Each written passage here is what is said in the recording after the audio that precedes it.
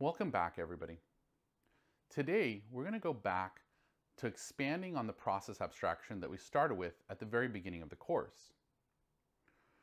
We're going to look at how the operating system and the application communicate through an interface known as the system call interface, and a little bit into how this is implemented, and then finally, look at some of the other processor facilities that are very related to understand how different processes can be scheduled and the mechanisms that actually enable this. So here we have an example, a really coarse-grained diagram of an application or a single process running, and the way that it communicates is through this system call interface. The application calls a function that's typically inside of the library, some kind of library, libc in many operating systems, and that library then implements the system call, and the kernel gains control of the processor, is able to execute on behalf of the application the requested call, and then returns the response back to the application. So let's see a little bit about how all of this comes together. System calls, broadly speaking, are the application programmer interface, or API, that allows a programmer to interact with the raw operating system. Not all of the functions you call are necessarily system calls. A given thread within a process can invoke a system call, and common examples that we've already seen in previous lectures are fork, wait PID, open close, read and write are all examples of system calls. Some system calls can be incredibly complex. So sysctl, which is used in numerous Unix operating systems to expose operating system configuration, and ioctl, that's typically used to control devices. What we need out of our system call interface and out of the hardware is a mechanism to safely enter and exit the operating system kernel. We don't want the application to be able to call just any kernel function directly, and we want the kernel to be able to always enforce its protection mechanisms on the application.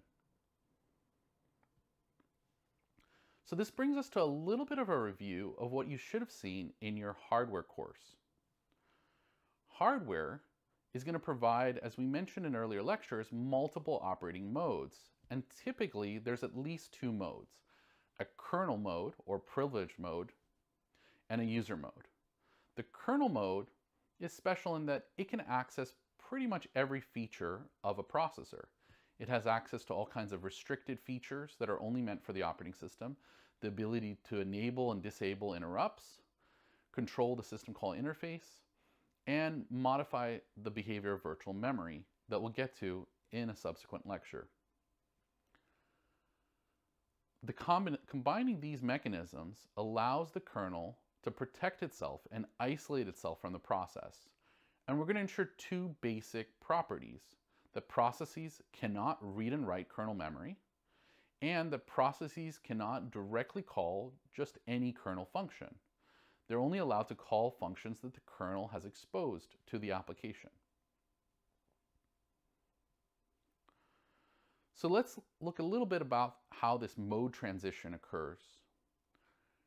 Kernel mode is only entered through these well-defined entry points. And how this is done is a little bit specific to each processor, but generally there's two ways that the kernel can gain control of the processor. The first is interrupts. Interrupts are externally generated events. These are events coming from devices like the keyboard, the mouse, and we'll get to talk about this in more detail in the future I/O lecture. And exceptions. Exceptions are internal errors, usually caused by the program that was executing. So divide by zero, a page fault because some virtual memory isn't present, or some internal CPU error are all examples of exceptions. Both interrupts and exceptions cause hardware to transfer the control of the processor to a specific interrupt or exception handler. This is just a fixed entry point inside the kernel, and it'll enable all the privileged features of the kernel of the processor so that the kernel can actually do its work on behalf of the application. Interrupts are from external sources. These are usually devices that are attached to your processor. Interrupt handler is the function inside the kernel that is going to service a particular device request.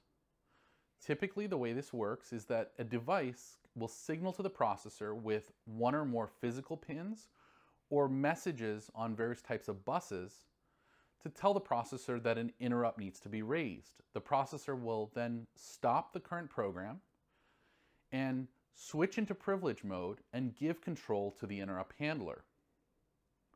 Most interrupts can be disabled, and this is used during the implementation of spin locks, as we saw in the previous lecture. But not all.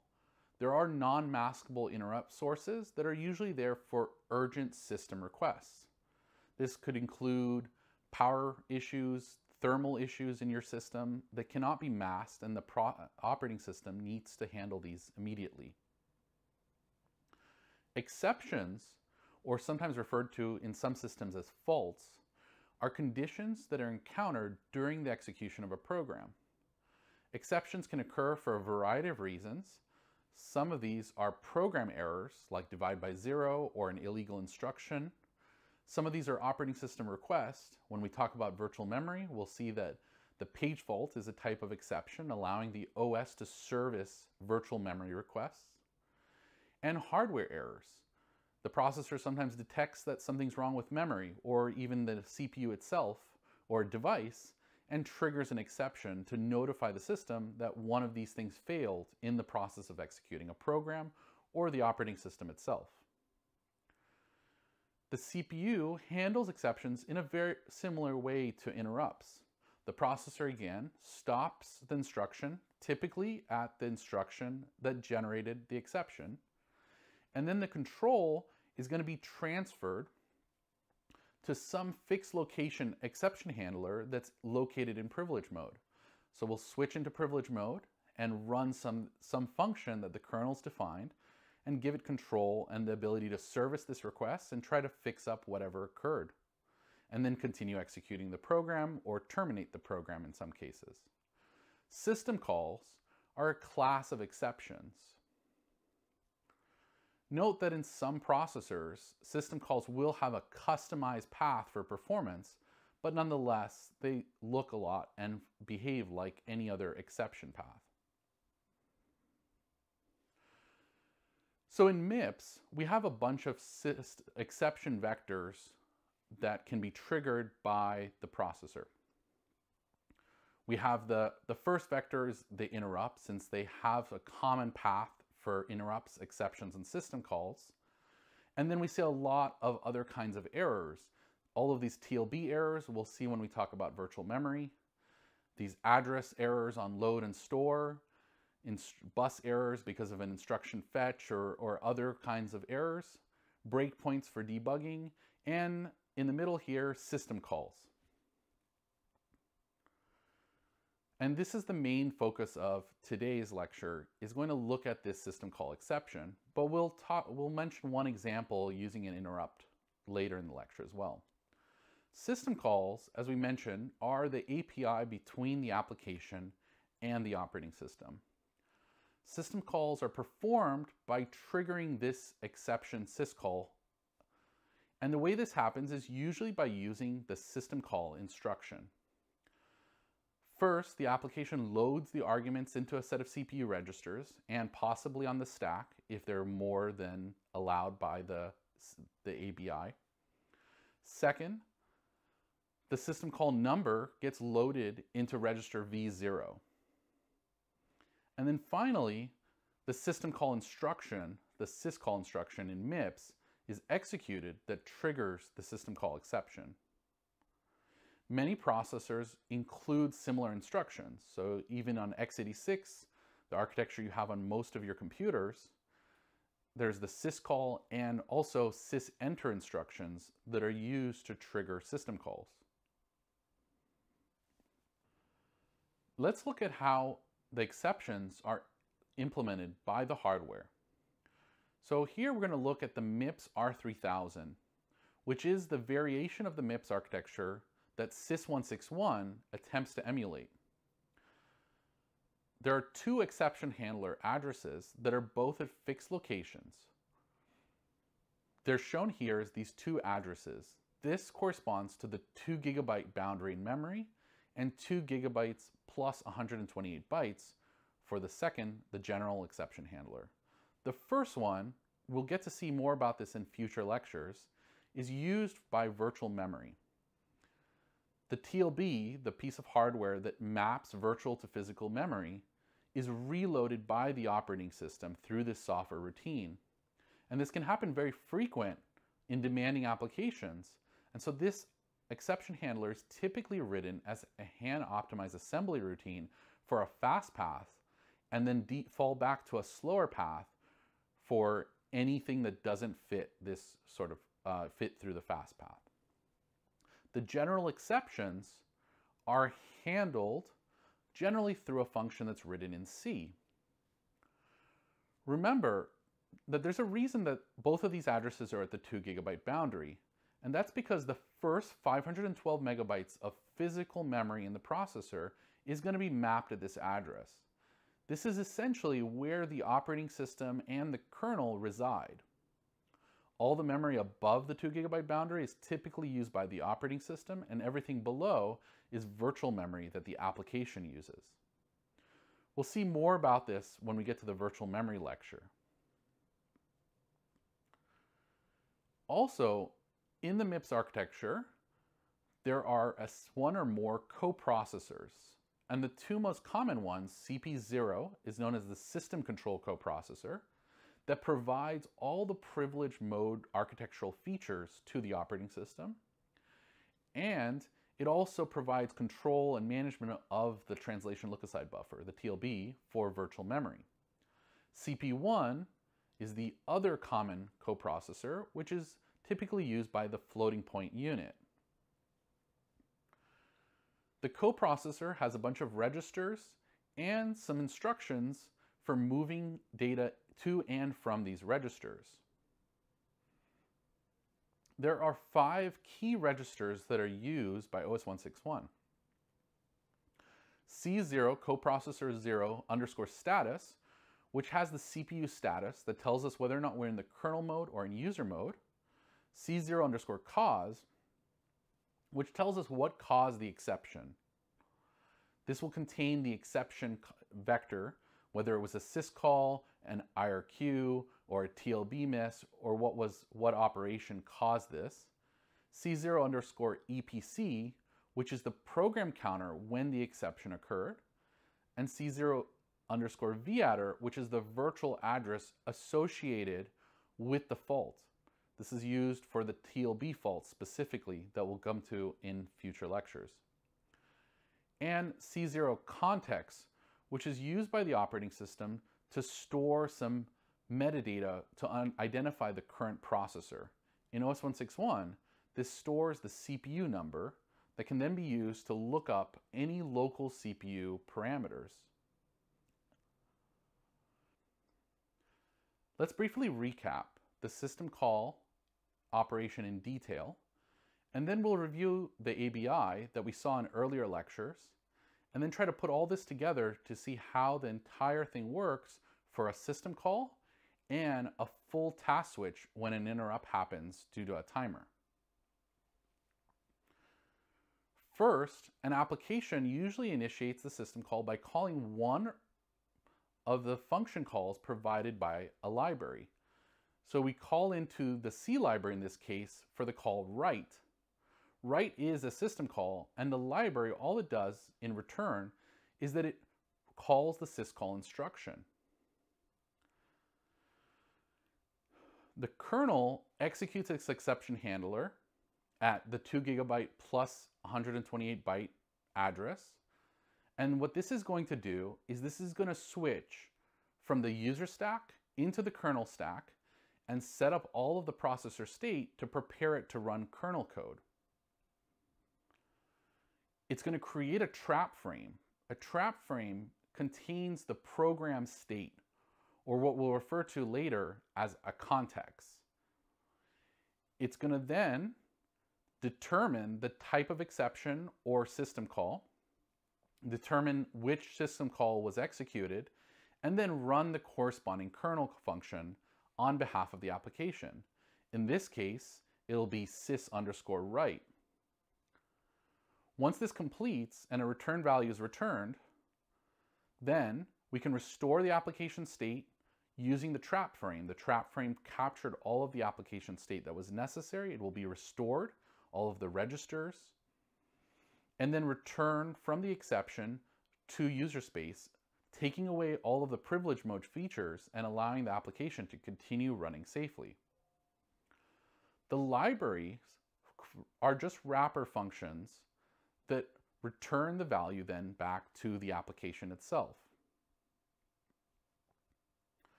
So as I mentioned, let's look a little bit at the calling convention so we can see where all the values are stored throughout this process.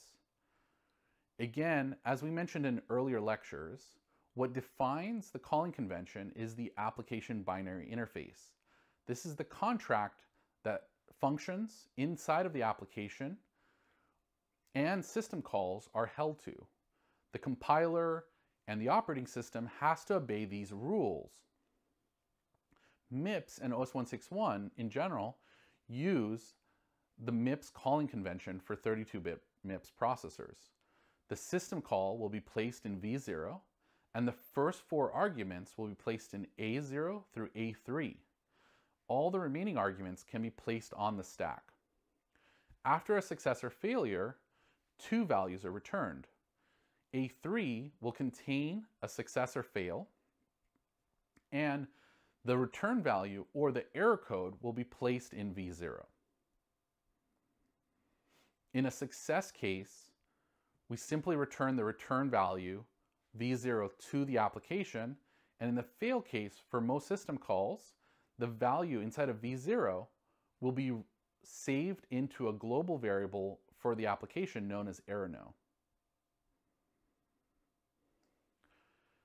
The system call numbers are defined by the operating system. The operating system defines them in OS 161. This is inside of kern include kern syscall.h that contains a table of all the system calls that are possible.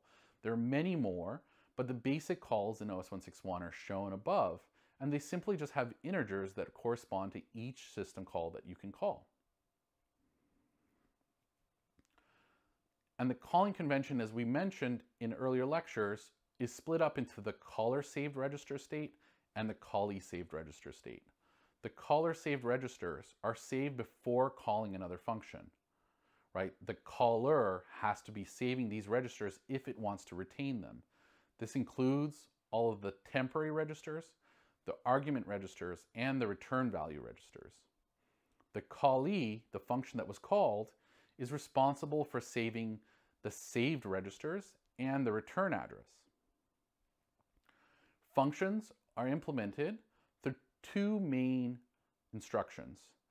The jump and link instruction that calls a function and saves the return address into the return address register, and the jump register with the argument return address that returns from that function back to the callee, to the caller. So a quick review, if we look at the assembly for a basic function, we'll see that they all follow a similar structure. So imagine a function foo that calls bar. Foo will then load whatever arguments it wants into the argument registers, save all of the caller save registers that it needs, and then call a jump and link to the function bar. When it returns, and foo wants to return itself, it uses a jump register with the return address at the end. So if we show a simple function here, bar, we can see how this might be implemented. For MIPS, this simple function compiles to something quite easy to understand. We have just 4 instructions here. A load immediate that loads 41 into the register, and then we add the argument and the value 41, and then store it in the return value register v0, and then jump register to the return address to return back to the caller of this function. And note that we have to always have our delay slots in place here because of the MIPS architecture defines it that jumps and certain other instructions require an extra cycle before they will complete. So this NOP will be executed, but in this case it's doing nothing.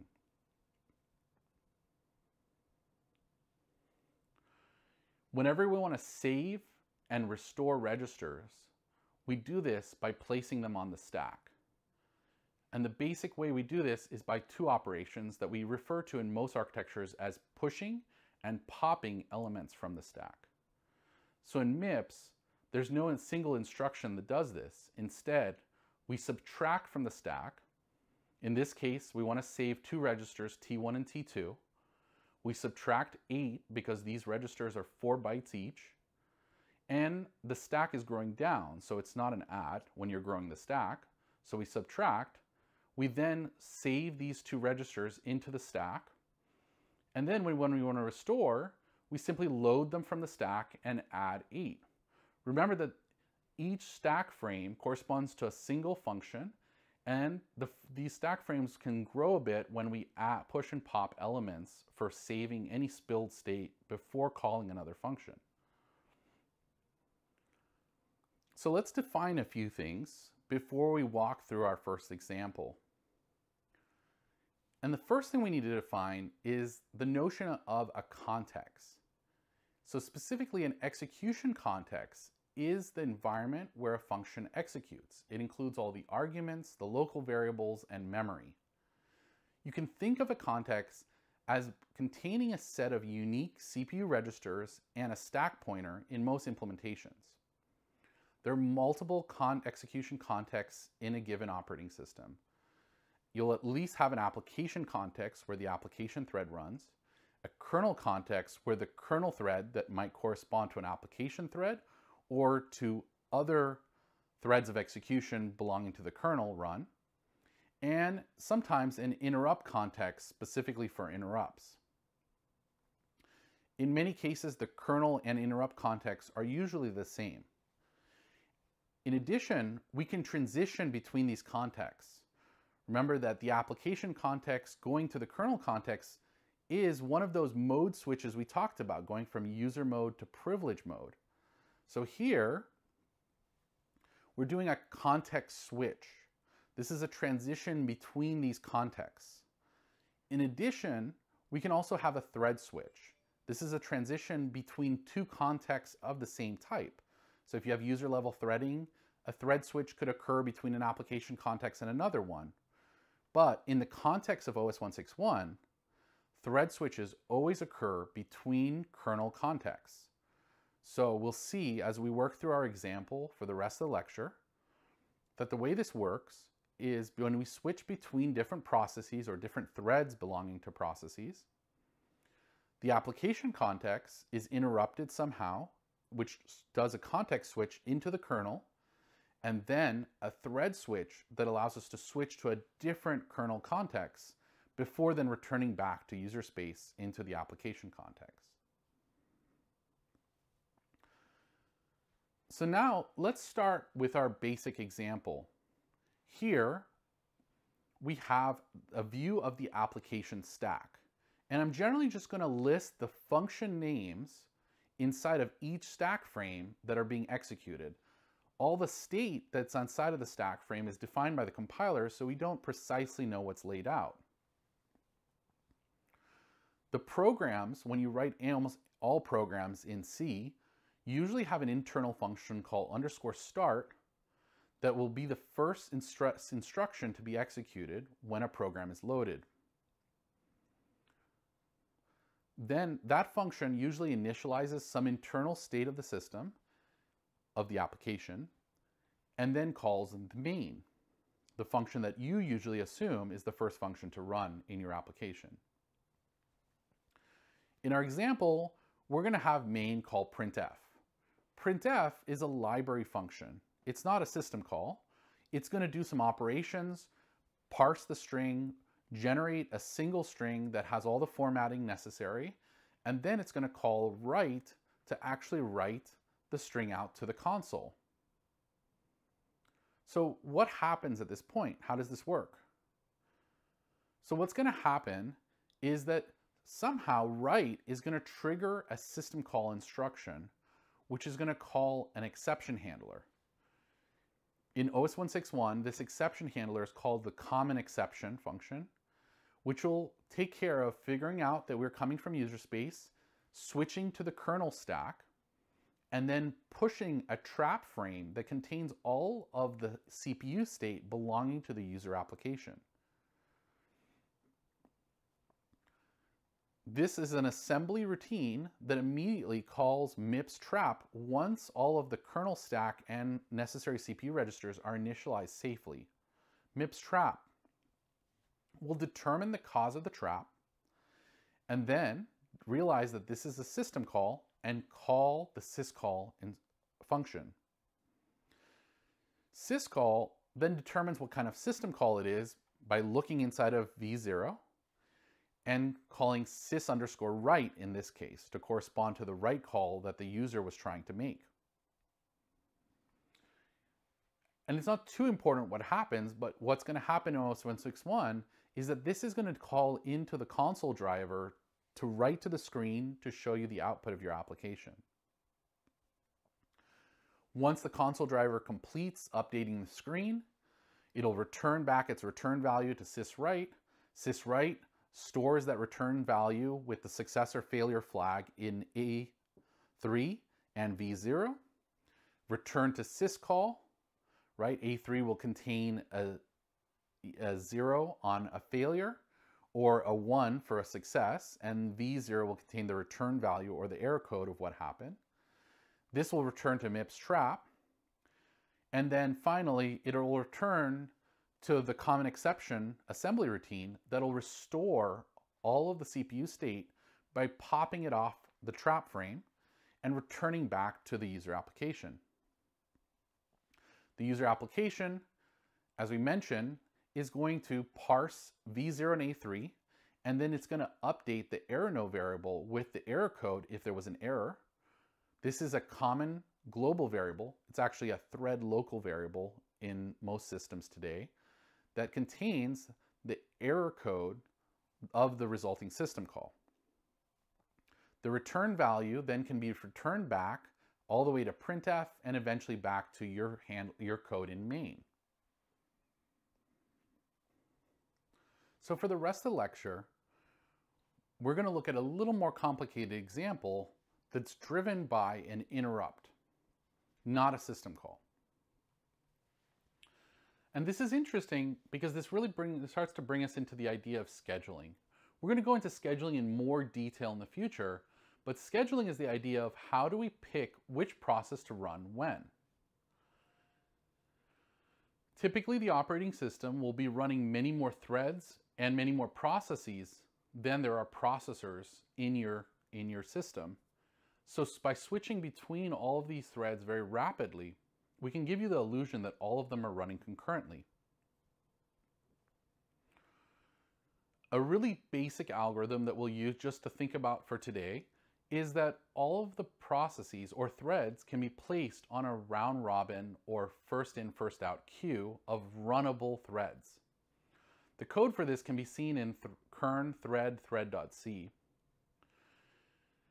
In the future lectures, we'll see how we can do priorities and other algorithms that might give you better benefits. The way that the scheduler runs to decide when to run other things is through this idea of preemption that we mentioned in an earlier lecture. Preemption is the process by which the kernel gets control and is able to take forcefully control away from an application. In the case of a running process, this could occur during a system call. Maybe you call a system call asking it to yield, or your system call causes this thread to go to sleep, or servicing a page fault, or other things that'll cause this thread to no longer be runnable, allowing other threads to then run. Another common way that this happens is through the periodic timer interrupt. Typically, the operating system will set up the timer to trigger periodically. Often this is about 10 milliseconds. And it's going to run the scheduler to decide which thread to run next. Here, we can see what happens when we switch between two processes in an operating system.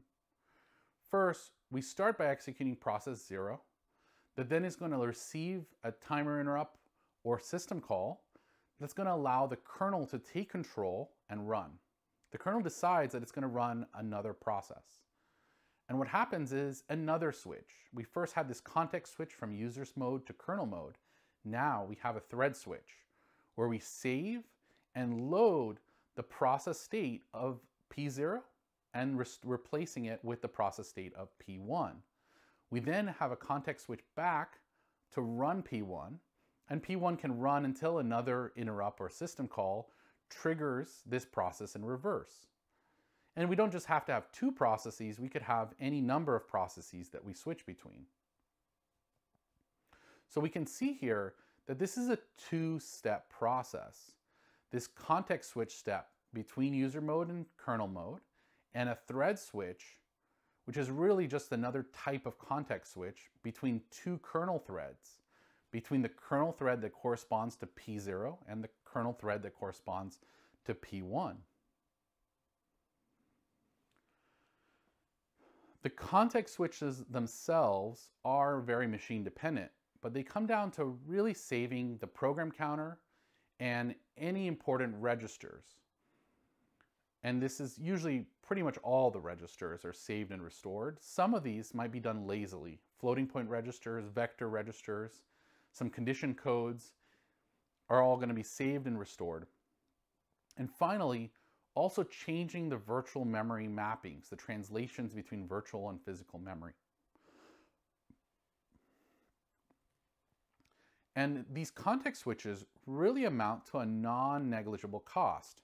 Saving and restoring floating point registers and vector registers can often be much more expensive than the rest of the register state. And often these can be done lazily by deciding if a process is not using any of the floating point state, well, we just won't save and restore its floating point registers.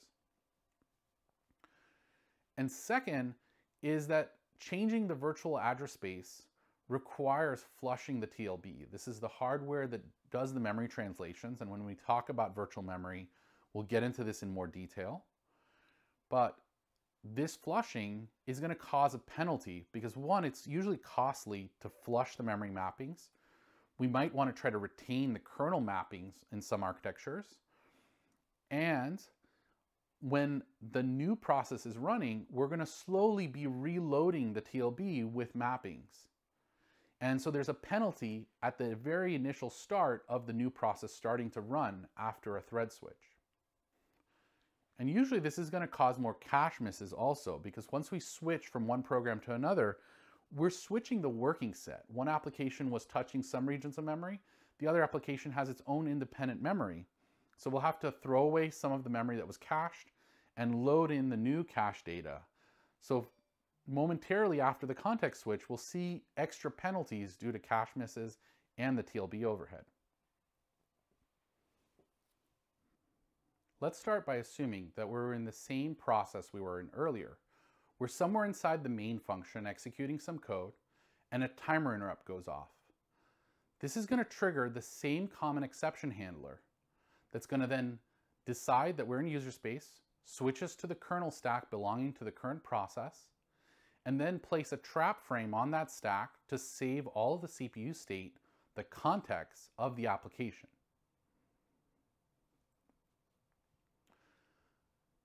This is then going to call immediately MIPS trap, the general trap handler, and it's going to look at the coprocessor to ask what the status is that caused this. What is the source of this exception?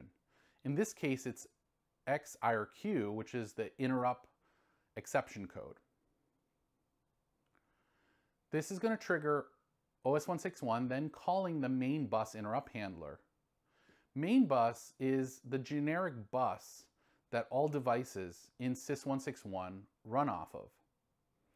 This handler's basic job is going to be to look through all the devices and figure out which device caused this interrupt. It's going to see immediately that it's the timer interrupt, and it's then going to call timer_interrupt. This is not uncommon in most OSs to see some kind of bus interrupt handler that will then be able to determine which actual device triggered the interrupt. The timer interrupt, basically its job is going to be to call the CPU scheduler. The CPU scheduler essentially is executed by calling thread yield that causes the current thread to temporarily go to sleep, but it'll stay on the runnable queue and allow another thread to run. Thread yield in turn calls thread switch. Thread switch, we can think of this again as a type of context switch. It's going to generate what's known as a switch frame. We saw this a little earlier, that when thread switch runs, it saves only some of the CPU registers because it's going to be switching between two kernel stacks that are both basically trusted to follow the ABI that was defined by the calling convention for the MIPS architecture. The switch frame saves the minimal state and then switches from one kernel stack to the kernel stack of the target thread, the thread that was decided by the CPU scheduler to switch to. Thread switch continues running now on this new stack, and it's going to reload all of the registers from the switch frame. It's going to then return back to thread yield, assuming that the other process was a timer interrupt. The timer interrupt is going to return back all the way to MIPS trap and eventually to the common exception handler. And again, the common exception handler usually will return back to the other application that was selected by the scheduler. We've put all this together to see how basically OS 161 and operating systems more generally implement system calls and thread switches. You see that this is a more complicated process. This is going to lead into our discussions on virtual memory and scheduling, where we're going to understand in more detail all the mechanics behind the scenes for all of the steps we saw today.